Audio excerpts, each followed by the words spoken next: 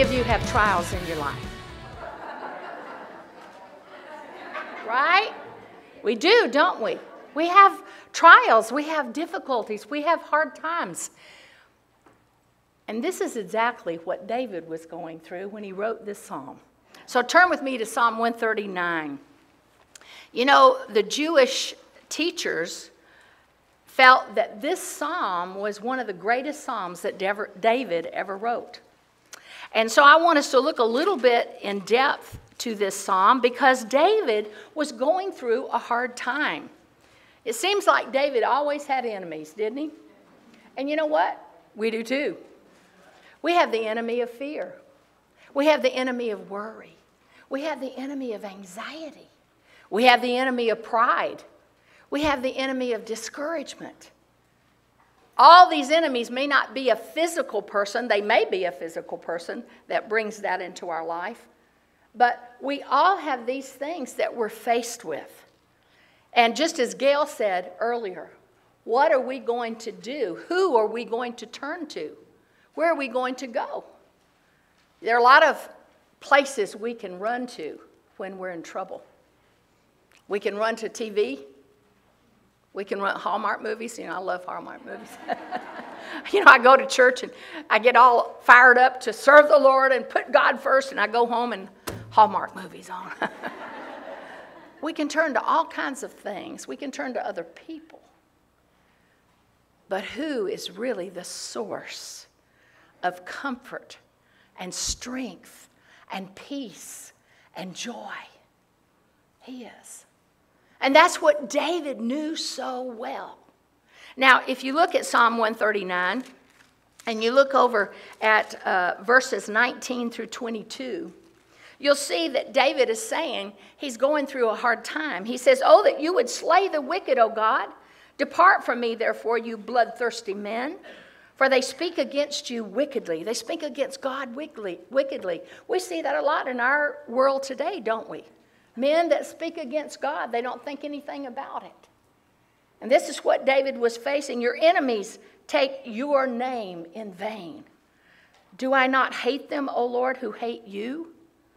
And do I not loathe those who rise up against you? I hate them with perfect hatred. I count them my enemies. Enemies all around. But what does David do consistently in his life when he's facing these things? He turns to God. And this psalm is David speaking to himself of who God is. He's an awesome God. He's a mighty God. If you look back over at the first part of this psalm, he says, "Oh Lord, you've searched me and known me. You know my sitting down and my rising up. You know all about me, God. You are God who knows everything.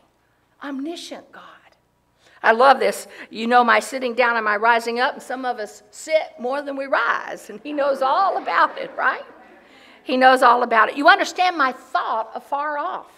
Isn't that incredible? That God understands your thoughts? Wow. You comprehend my path and my lying down and are acquainted with all my ways. You see, the psalmist is reminding himself, God is truly in control, and he knows everything about me. He knows everything about my life. He knows everything that I'm going through. And because he knows all of these things, I can trust him. I know that he's there for me, just like Gail shared earlier. Our God is an awesome God, and we can trust in him. He says, "For there's not a word on my tongue, but behold, O Lord, you know it altogether." Hey, haven't you wished sometime that God, knowing those words before they came out, had stopped them? Right? Oh God, why didn't you put a leash on my tongue? So many times we say things and we regret it. And look at this one. You have hedged me behind and before and laid your hand upon me. Oh my goodness, think about that. You've hedged me behind, you've hedged me before. God is all around, watching over us, taking care of us. He's with us, he'll never forsake us. You know, my aunt used to wear this girdle. And this girdle had bones in it. Let me tell you one thing. It was from here probably up here, all the way down. And it kept her prim and proper, let me tell you. We should all have some of those whalebones holding us up. I'll never forget, we went camping one time, and she typically would take her girdle off at night. And she took it off and hung it in a tree because we were camping. And the next morning, we saw trash cans dumped over and realized some bears had come into the camp. And I remember my Auntie May said, "Oh my goodness, I hope they didn't get my girdle." Well, I don't think the bears wanted her girdle. But I always think about that. It's like he's all around us. He's holding us up, right? When you feel like, "Hoo-hoo, I'm so weak, I'm like jelly." Hey, he's holding you up. He's right there. And I also love this where it says, he laid his hand upon me. Oh, isn't that awesome? I'll never forget my first date with my husband. He was a football player from Mississippi State. He'd be quick to tell you that. He loved playing for Mississippi State. That's all he wears, Mississippi State clothes. My daughter sends them to him, and he loves it. But anyway, he asked me out on a date. Boy, I thought I was in high cotton. This big old football player asking me to go out.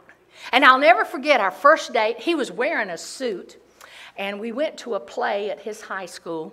And I'll never forget, as we were walking, he took his hand and he put it on my back. And he was just kind of guiding me along the way. And oh, I just felt so secure that if anything came, a truck, whoo, he'd just swoop me up, protect me. That was an awesome feeling. God's hand, look at this. Laid your hand upon me. Listen, think of the hand of God. Whew, what a span that hand has. His hand is laid upon you.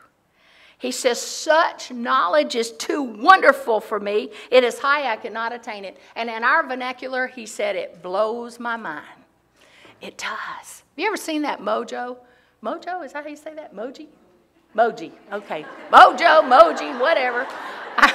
I'm like Gail, we're relics. We don't know how to say stuff. Have you seen that one that blows your mind? Have you seen that? His head's coming up and it's got smoke coming out. I love that one. That's a good one. Such knowledge is too wonderful for me. You see, when we're going through a hard time, this is what we need to do. We need to turn back to our God and remember who he is. Remember, oh God, you know everything. You know what I'm going through. You know, so many times people can't understand what you're going through, especially husbands. They don't get it. We're a confusion to them. And God gave my husband 5 daughters. The man is so confused. Constant confusion. I don't understand me, and he surely doesn't understand me. God wanted him to die to himself a whole lot. But God understands us. He knows all about us. You know, people go to psychiatrists, and what do they want you to do? Tell your story. Tell everything. Well, we don't have to even tell God. He already knows. He knows. He knows your name. Isn't that awesome? He has it written on his hand. Our God.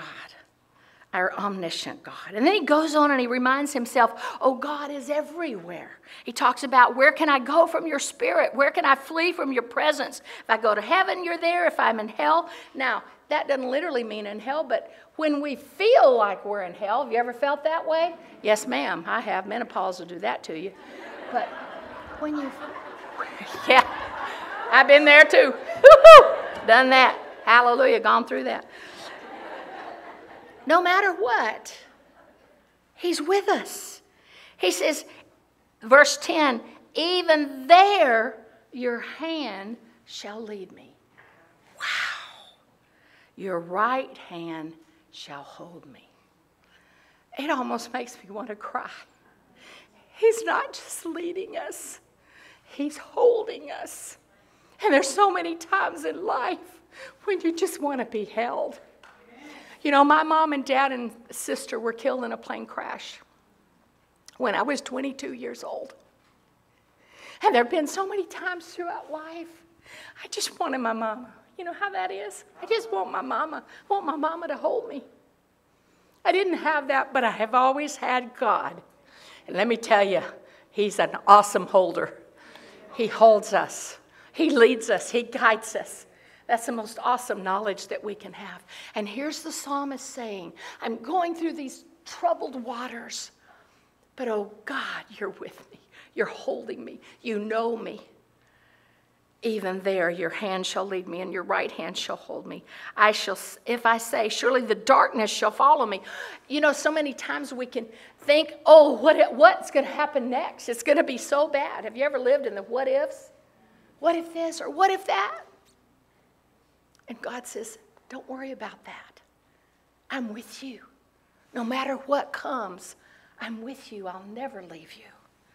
Even the night shall be light about me. Indeed, the darkness shall not hide from you, but the night shines as the day.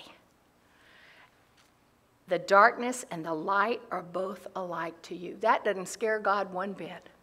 He knows all about it. He's the one who separated the darkness from the light. And he can bring light into every situation. I'll never forget, my dad was a pilot, and one time we were coming into this city, and in Brazil, that's where my parents were missionaries. In Brazil, you had to land that plane before dark because the airstrips didn't have lights.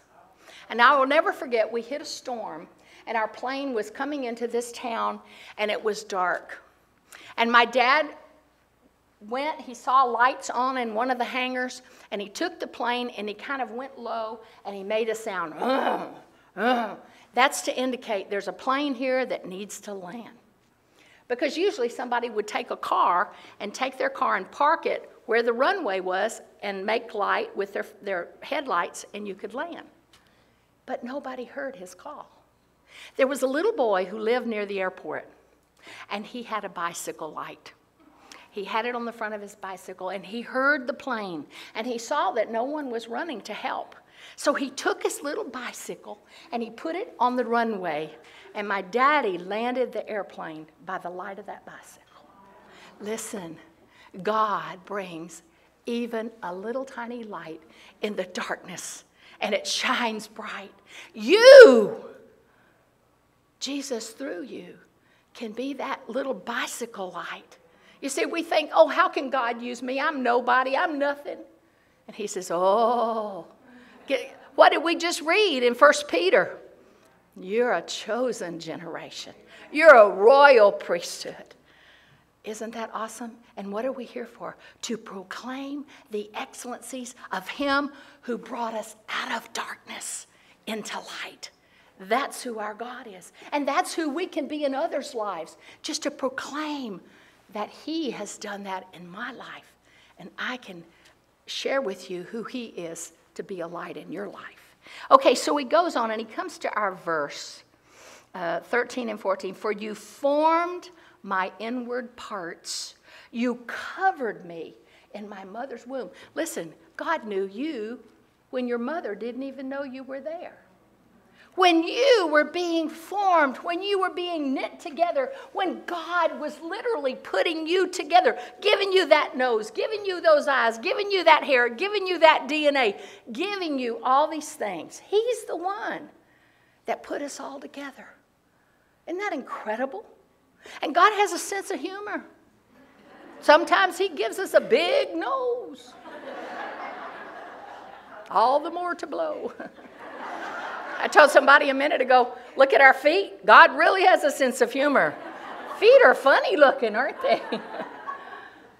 But he put us together. You formed my inward parts. You know, it's a sad thing because so many times girls will look in the mirror and they only see, oh, I'm so ugly, I'm so this, or I'm so that. But we're made beautiful. He made us all beautiful. He did. He's so creative. I mean, how could God think up so many different faces? It's incredible. Can you imagine him? Ooh, I want to give her this nose, and I think she needs some big ears there. She can hear better. You know, he put us all together. And then he says, I will praise you, for I am fearfully and wonderfully made. Marvelous are your works, and that my soul knows very well. You see, the psalmist is reminding himself of who God is and what God has done in his life. Even the intricacies of our bodies. Like Gail said, we don't have to stop and think to breathe, do we? Most times we don't. We don't have to stop and think to blink. What if your eyes didn't blink? What if they just stayed open? Boy, you'd be up a creek without a paddle.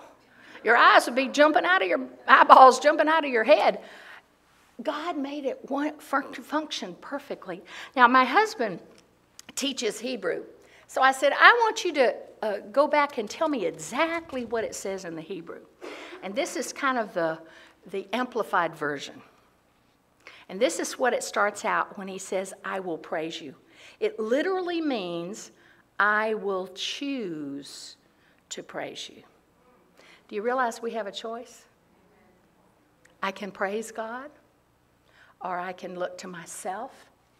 I can be angry at God. I have been angry at God. I was angry one time with God because my husband had been called to Costa Mesa, and we were living in Pasadena, and our house hadn't sold, and we went from August until February, and our house didn't sell.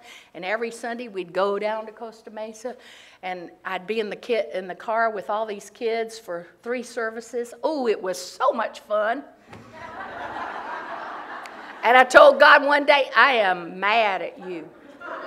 What is wrong? Why aren't you moving things? Why hasn't my house sold? Why? You know, all these things. And the Lord, man, God is so smart. Let me tell you what he did. I got so mad, I took my Bible and I just went, nah. I'm going to open my Bible. Well, I didn't flip through. I opened it, and you know what it fell? It fell to this right here. It's in Ecclesiastes chapter 7, and look what it says. The end of a thing is better than its beginning.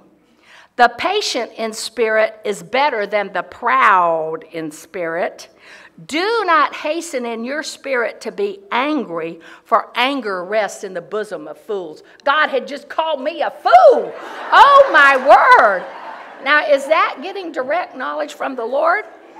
Man, oh, man. And then he said, do not say, why were the former days better than these? That's exactly what I was saying. God, I don't understand. You brought me out to California, and now you forgot about me. What a lie.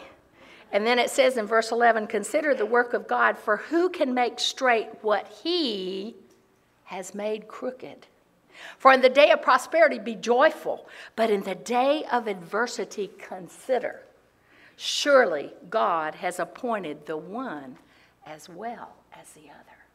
So the psalmist is saying, I choose to praise. I choose to praise you, to thank you. Because by astonishingly great, stupendous, unique ways, all aspects of my being have been remarkably made. I love where I look fearfully up. It says carefully, reverently made. You weren't just thrown together. God thought about it.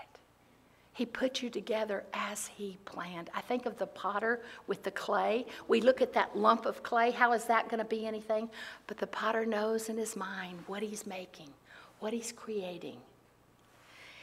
You are wonderfully made, distinguished from others, different, set apart. You're unique. Your manifested, this is what the psalmist is saying, your manifested works are remarkable. And my inner man continually knows this without any uncertainty at all. Wow. I choose to praise you.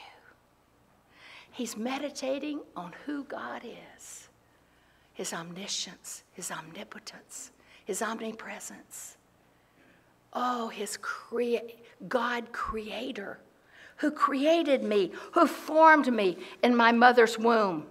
My frame was not hidden from you when I was made in secret and skillfully wrought in the lowest parts of the earth. Your eyes saw my substance, being yet unformed. And in your book, this is one of the greatest verses, it's verse 16, the last part. And in your book, they all were written, the days fashioned for me, when as yet there were none of them. That was a verse that comforted me greatly when my parents and sister were killed. God, you knew the days they would live. You said you have this number of days. and then I want you to come home. God knows how many days we all will live. I want those days, like Gail said, to be lived for Jesus. The few days I may have left, Lord, may I choose to praise you. May I choose to exalt you. May I choose to let my life be a light to others. How precious are your thoughts to me, O God. How great is the sum of them. If I should count them, they would be more in number than the sand. Oh, my goodness. I want you to go down to Huntington Beach and get a bucket of sand, and then I want you to count the grains in the bucket. You'll be doing that for the next 10 years. And he's saying here, God's thoughts toward us would outnumber the sand. That's incredible. Wow. We think we're the ones thinking about God. No. He's thinking about us. How precious he is. He knows everything about us. David rehearsed to himself these truths about God. And what is the result in his life? Number one, complete trust in God's love and care for him. Do I trust in him? Do I trust in his love for me? That's where the enemy attacks us. Gail talked about that battle, that incessant battle. It might come. We're in the battle constantly. And one of the ways I believe the enemy attacks us is, does God really love you? Does God really care about me? It's a lie from the pit. That's exactly what I was feeling that time in Pasadena. Does God really care? He's forgotten about me. He left me in Pasadena. Don't want to be left in Pasadena.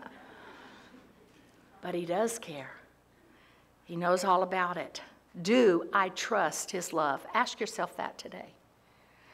Number two, trusting that God can guide my life and take care of my enemies. Take care of my fears. Take care of my anxieties. Take care of my worries. Take care of people who affect me in a detrimental way. He knows my anxieties. He knows my fears. And he's able to lead me in a way everlasting. He's so faithful. Yeah, I want you to look at two passages. One real quick, 1 Samuel 30, verse 6. And this is a time when David was facing his own men. His men were kind of ruthless guys that he had as his gang. And what had happened is they had gone to fight a battle, and when they were gone, the enemy came and stole their wives and their children. And when they came back, the men were so distraught, they blamed David. You know, we're all about blaming somebody, aren't we? Always looking somebody to blame. And they blamed David. They blamed David so much they wanted to stone him. And in 1 Samuel chapter 30, it says in verse 6, now David was greatly distressed, for the people spoke of stoning him. I'd be distressed if people wanted to stone me, because the soul of all the people was grieved, every man for his sons and his daughters. But David, what did he do? David strengthened himself in the Lord his God. This is the thing. Are you going to choose to strengthen yourself in God?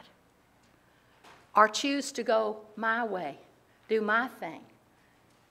Put a substitute in there, put a Band-Aid on it, instead of going to the source who can do anything about it. Trusting in him. That's the bottom line for us. Do we trust him? And then I want you to look over at 2 Chronicles chapter 20. 2 Chronicles 20. And this is the guy named Jehoshaphat. I'm so thankful my parents didn't put that in my name. Janie Alfred, I would not have liked that. Anyway, this is Jehoshaphat. And chapter 20, verse 3, it says this. Well, what happened? All these people from Moab, people of Ammon, the Ammonites and all these ites came against him. And verse 3, it says this, and Jehoshaphat feared, but what did he do with the fear? He set himself to seek the Lord and proclaimed a fast throughout all Judah. And they gathered together to ask God for help. And from the cities of Judah, they came to seek the Lord. And he cried out in verse 6, O Lord God of our fathers, are you not God in heaven, and do you not rule over all the kingdoms of the nations? And in your hand is there not power and might, so that no one is able to withstand you? He's doing the same thing that David did in Psalm 139. He's reminding himself of who God is. This is powerful God. This is mighty God. These multitudes coming against me. Hey, God can take care of it. In your life, the multitudes coming against you that make you fear, that make you not trust. God's saying, will you trust me? I am able. We had a retreat one time. I think it was a pastor's wives retreat. And they gave us little cards that said, he is able. He is able. He's able to do exceedingly, abundantly, above and beyond anything we can imagine. You know, I have a daughter who's a missionary in Belgium. And she and her husband have been given an opportunity to come here to the States, and he's going to be on staff at a church, a Calvary Chapel. And they applied to come, because he's from Belgium, so he needed to get a green card to come. They applied a year ago. And it keeps dragging on and dragging on and dragging on. And they can't buy their tickets to come until they go to the embassy and get the okay and get his green card and all of that. And it's very frustrating. They have 2 little kids, 2 years old and 9 months. And it's just, you know, we want to sell our car, but we don't want to sell our car. We still need our car. We want to get rid of our apartment, but we don't want to. It's just back and forth and up and down. And one day I was reading this passage, because you see, the anxieties of my daughter, I feel them too. Huh, mamas? Grandmamas? Y'all feel that? I do. I feel that turmoil. And it was just like God said, Janie, are you going to trust me? Are you going to trust me right here? All these multitudes coming against you. Are you going to trust me? And I want to be like Jehoshaphat. I want to be like David. I want to say, yes, Lord, I trust you. Are you, verse 7, are you not our God who drove out the inhabitants of this land before your people Israel and gave it to the descendants of Abraham, your friend forever? Stones of remembrance. Remember who God is. Remember what he's done in your life. Remember how he saved you, how he brought you out of darkness into light. Remember his faithfulness time and time and time again. And then, as you remember, hold on to it. God, you haven't changed. You're still going to be faithful. You're still going to get me through, no matter how difficult. And then it says, verse 12, oh, our God, will you not judge them? For we have no power against this great multitude. You don't have power about things in your life, do you? Sometimes things are overwhelming. And I love that scripture. It says, when my heart is overwhelmed, lead me to the rock that is higher than I. That rock is Jesus. Trusting in him. God, I can trust you. I'm in the palm of your hand. Your hands are around me. You're holding me.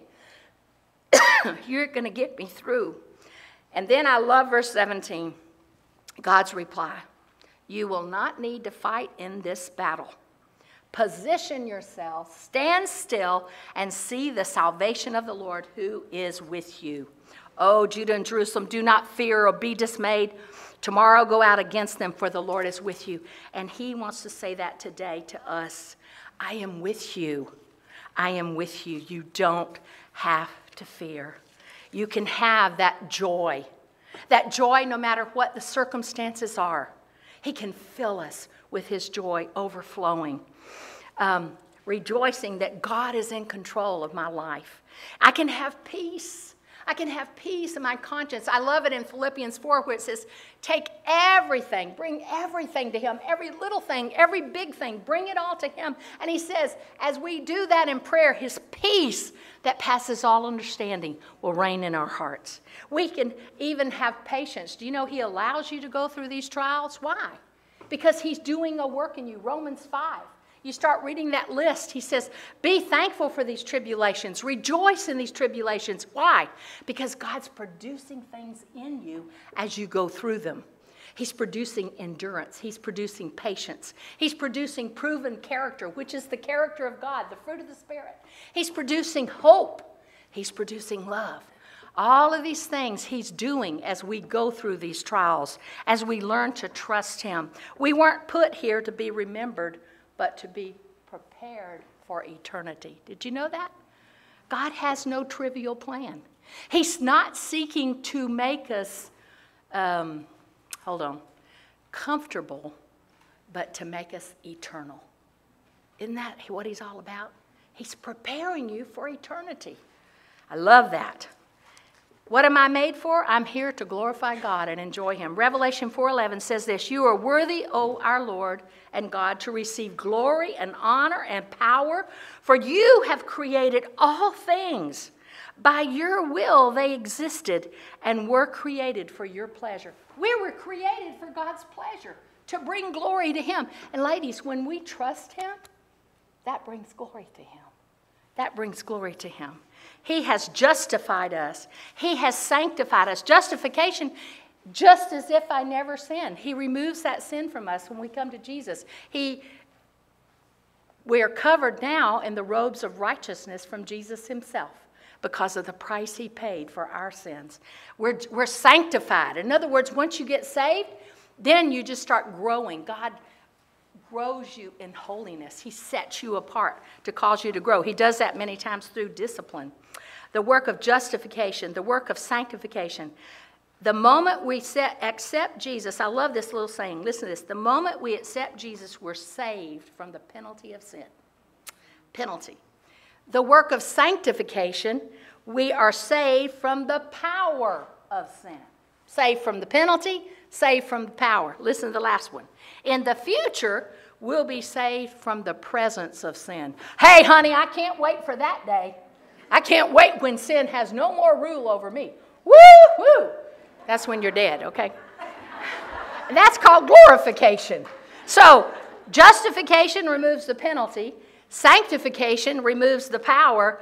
And glorification removes the presence of sin. We praise what we value.